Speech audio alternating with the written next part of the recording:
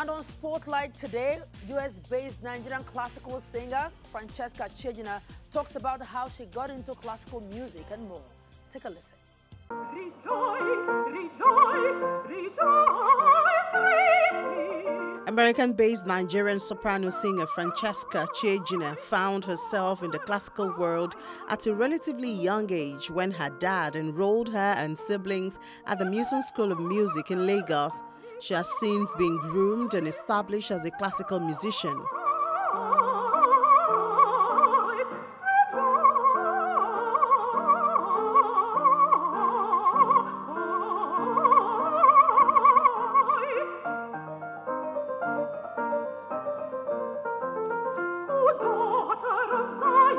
Rejoice greatly, shout,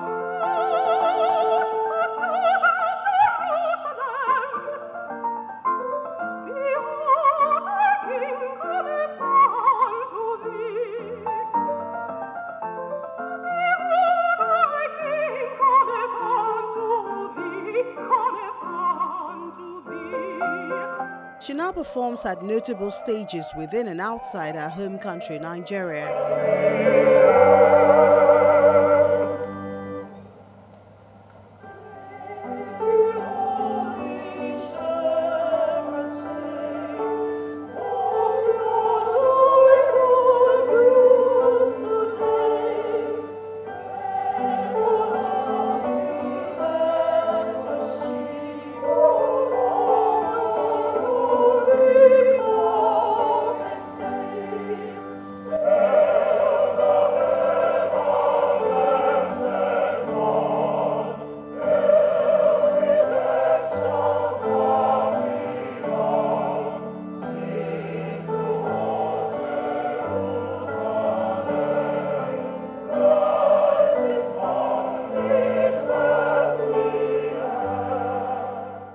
It all started here at Muson when I was about 7 or 8 years old. My dad put all of us in music lessons, but I was the only one with which it stuck. So I started with piano and then violin. And I don't know what it was, but every single step of the way, music educators kept encouraging me. I don't know if it's the talent they saw or they just wanted to encourage the shy kid. Whatever it was, I'm really grateful because I wouldn't be where I am without my teachers. Although contemporary music is a predominant sound, Francesca is willing to collaborate with contemporary singers while she sticks to a classical genre.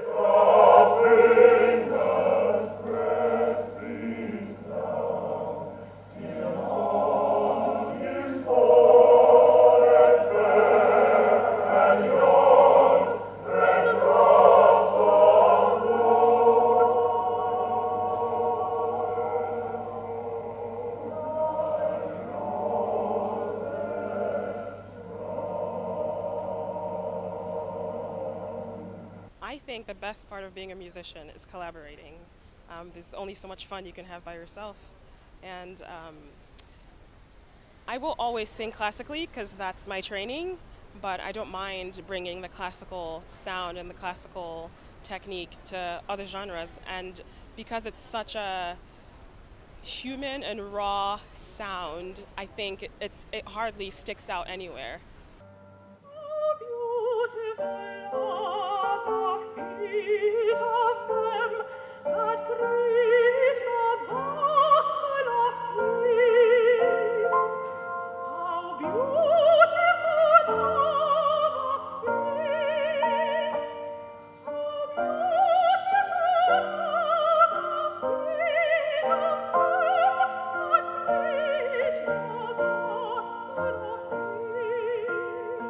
I feel like people have been saying that from the jump, and like I said, it's such an art form that just strikes directly to the heart, that there's no way something really horrible and dystopian must happen for classical music to die. It's just so relevant all the way through because it's at the very heart of it, it's very human. Next 5 years, oh gosh. Well, hopefully still singing, having lots of fun, maybe a Grammy nomination or two, starting a family, normal stuff, normal live stuff as well. But hopefully I'll be singing at a very high level, and hopefully still having lots of fun singing.